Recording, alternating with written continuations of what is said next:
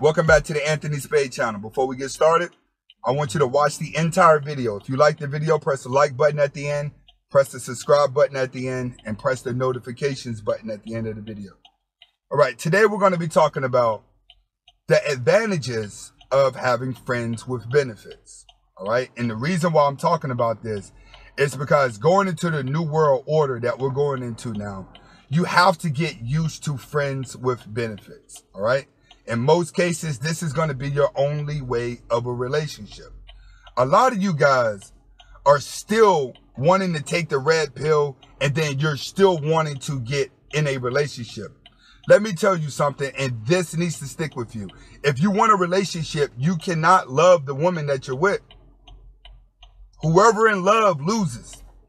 That's what a lot of you guys got to know. Whoever in love loses. The benefits of friends with benefits is you and the woman want to be a winner.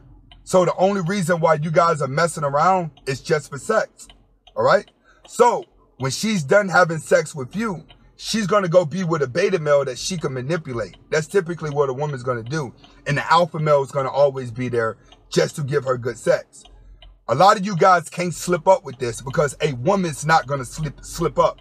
When a woman places you in the friends with benefits category, she's going to keep you there. The moment you try to take her out of it is the moment she's going to get rid of you.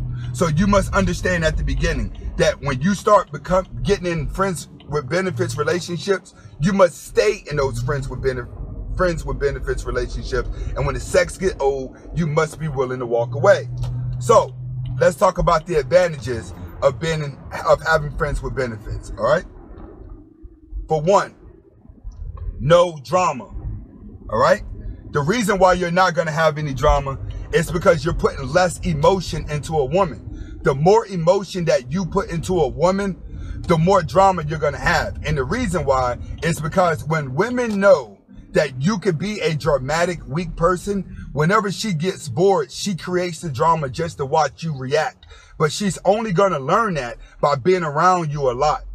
A lot of you beta males make women very bored in relationships. So then women get frustrated with you. And they're like, I'm going to create drama just to add some atmosphere. Then she'll go around her friends. You'll be texting and calling her. She won't pick up. You'll be going crazy. It's the same thing over. Why? Because you spend too much time with her. And when she got bored, she knew she could create drama to add excitement in the relationship. All right? No drama because you're not around her enough to keep her with drama going. Only beta males in relationships are going to always be going through drama. Alpha males that's just banging her back out would never see drama. Understand that. Next, you have to accept the fact that you can talk to other women and she can talk to other men. A lot of you guys can't accept that. But when you get involved with friends with benefits, you must always assume that she's talking to more guys than you. You must always know that the possibilities are high that this is happening. What does that do? That allows you to keep from putting your emotions all the way into her. That's how you're going to maintain the friends with benefits. Less emotion and more sexual tension. So accept the fact that there's other guys out there. Now, if she gets around you and you're blowing her back out and she's talking about these other guys, she's trying to make you jealous. All right. Don't fall for it.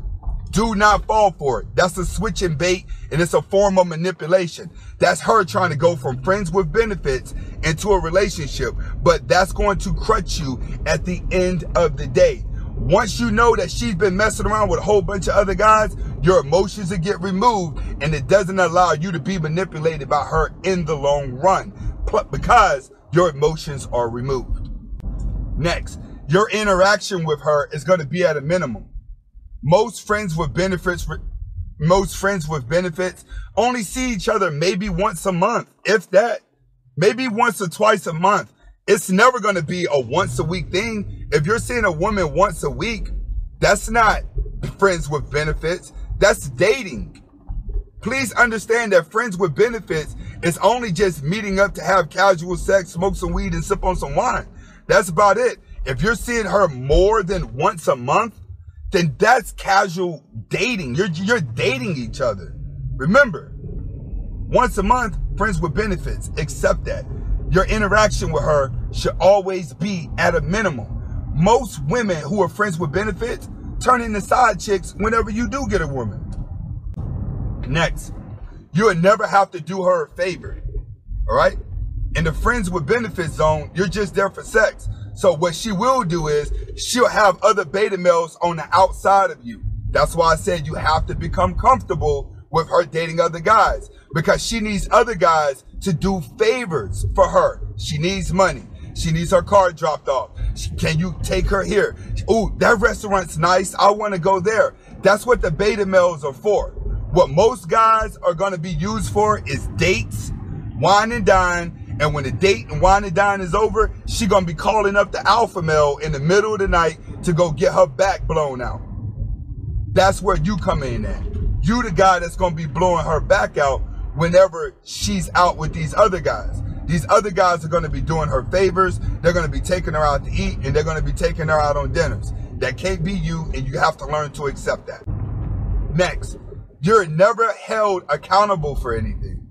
So let's say she calls you and you say, all right, we'll just meet up this Friday. And then you call her Friday right before y'all supposed to meet. And you say, you know what? I'm busy. I won't be able to do anything. I'm going to just have to holler at you at another time. She's going to be okay with that. That's one of the advantages that you have. She's never going to hold you accountable for anything because you're just there for sex. But when it comes to the blue pill guy, the guy that calls her all the time, the guy that promised her the date, the guy that's promising her the world, whenever he don't do it, she going to try to kill him. She going to try to bury him. She gonna have him calling the phone. I'm sorry. He gotta pay for not being sorry. He gotta just fall behind her like a little ass toad. But for you, you'll never be held accountable for anything that you do wrong because you haven't promised her the world. You haven't promised her everything that she wanted like the blue pill does. So you never have to worry about her setting up emotional traps. That's what I call it. Emotional entrapments. To hold you in and make you feel guilty for not doing something that you said you were going to do. That's the advantage. You should never hold you accountable. Next, this is a big one. Are you able to have sex with a woman without getting emotionally attached? Like, you have to ask yourself, can you really do that? Can a lot of you guys really just have women that you have sex with that you don't get attached? Yes. But the only way that a lot of you guys can do that it's with ugly chicks, with fat chicks, women that you're not really attracted to until you have to bust a nut. See, this is what you got to understand. The less money you have in your pocket, the more beautiful some girls are going to be. The more you're going to like them. The more money you put in your pocket, the least attractive that girl's going to be. All right? So, where does that play with this? If you ain't on your grind and you ain't getting money, your friends and benefits relationship is going to turn into a baby mama. That's what's going to happen. It's going to turn into a mediocre relationship because you feel less of a man. In order to keep you from getting attached to a woman, you must always have some type of money flowing into your pocket. You must always have some type of motivation flowing into you. You must always be looking to do better. Friends with benefits are just women that you just knocking down now till you go to the next level. But understand, if you ain't moving up the ladder in your life, your friends with benefits is going to be a baby mama. Understand that. The least amount of money you have in your pocket, the more attractive certain girls are going to be. And your friends with benefits can turn into a baby mama. But the more money you get in your pocket, the more friends with benefits is just stress relief. You know what I'm saying? Getting your rocks knocked off just so you can get up and get right back to the money.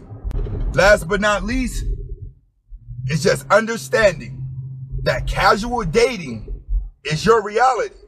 Any man out here still looking to get married, still looking to be in a relationship, let me tell you something. You ain't got no money, bro. You ain't got no dream. You ain't got nothing. I'm going to tell you that right now. Every man that's looking to be in a relationship ain't got shit going on with his life. Because every man that has things going on with his life is forced to look at reality in order to make those adjustments. And when you get ready to make your adjustments, you're going to realize women are just not what they used to be, bro. Friends with benefits is your reality. get used to it, get your money, fuck them, and send their asses home. This is Anthony Spade. Hopefully I was able to give you a better understanding of what friends with benefits are. All right? Hasta la vista. Wait, hit that like button, hit that subscribe button, notification button. Then hasta la vista.